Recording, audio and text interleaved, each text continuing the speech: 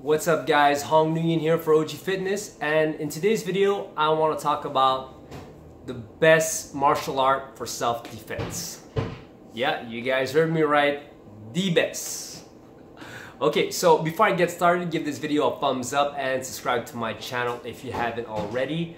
Thank you very much for that, it helps me out a lot. So let's get into it. Now, what is the best martial art for self-defense?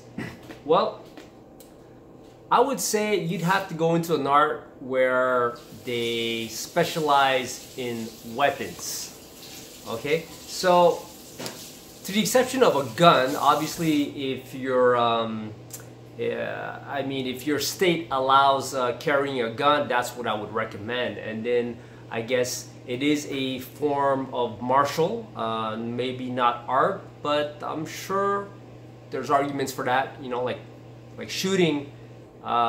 Is an art form. I mean, to get good at it and to become proficient at it and stuff like that, then it requires time, practice. There's a whole bunch of shit involved. I mean, just look at snipers, the military. You know, these guys, they obviously know what they're doing, right? So without getting into guns, let's stick with sticks and knives. Okay. So a martial art that I'm aware of that's highly focused on sticks and knives is eskrima. Okay, so now if your state allows you to walk around with a knife of a certain size or with a stick, and where it's legal, right? Or you have to have a permit, and then it allows you to do so, then you might want to think about considering taking up eskrima, right? Eskrima is a Filipino martial art, and essentially, I'm not going to go into it too much because, to be honest, I don't know too much about it, but I know they have their sticks, right? And they have their knife fighting. So that's something that's really interesting, something to look into. If there's other arts, I'm sure there's other martial arts that do that also, that focus a lot on knife fighting and stick fighting, then of course you could go for those too. Now here's my reasoning behind this. Okay, if you're in a rush and for a way to defend yourself, and you can't get a gun in your state legally, like get a gun and carry it around with you and just shoot whatever bastard is trying to fuck with you, right?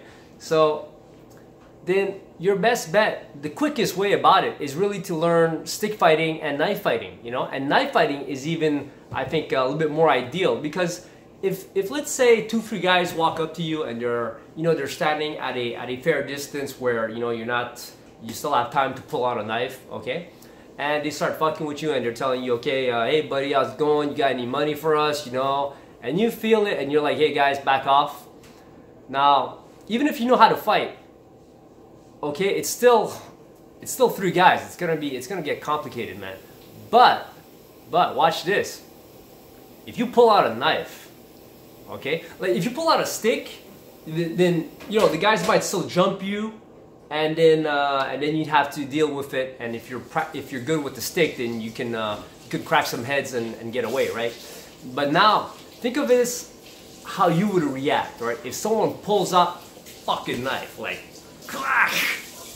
and they're ready to go, and they look at you, I'm gonna fucking slit your throat, And that knife is very intimidating. You look at a knife, and all you think of the horrors of war, and all kinds of shit like going on in your head, I mean, a knife, you stab somebody, man, that shit's gonna hurt, it's gonna be painful, and the person's gonna bleed, It's even somewhat more intimidating than a gun. A gun, it's like you're gonna die, so that's the ultimate scary thing about it. But a knife is kind of like, fuck, man, this guy's gonna permanently fuck you up, and you might suffer a lot and then die.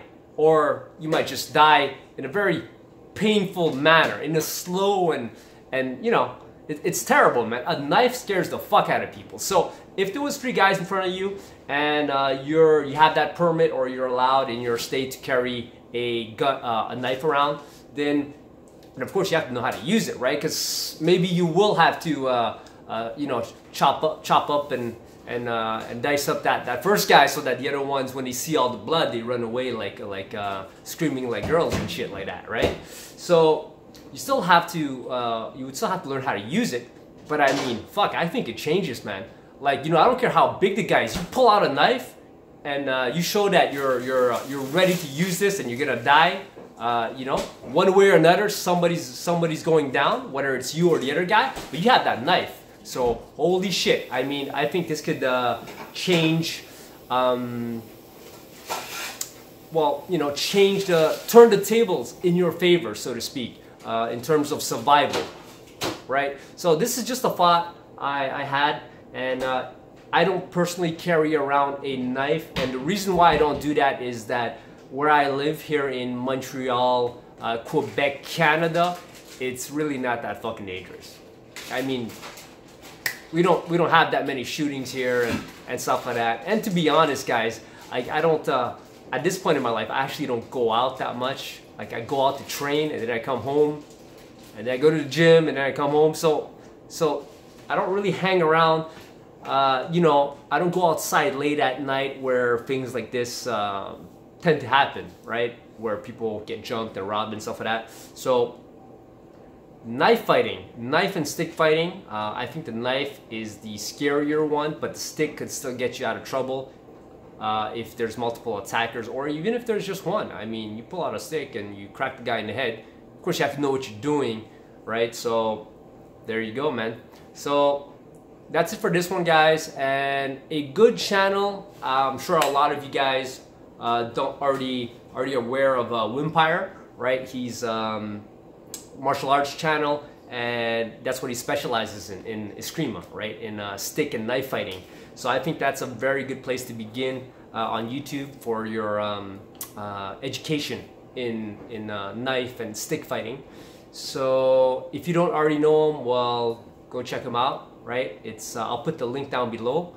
And that's it for this video, guys. I hope you guys enjoyed that. I hope it was helpful and maybe sparked some ideas, and maybe hopefully it sparked some couple of interesting comments down below. What do you guys think? Are you against it, not against it? And remember, my argument here is really that it's quicker, right?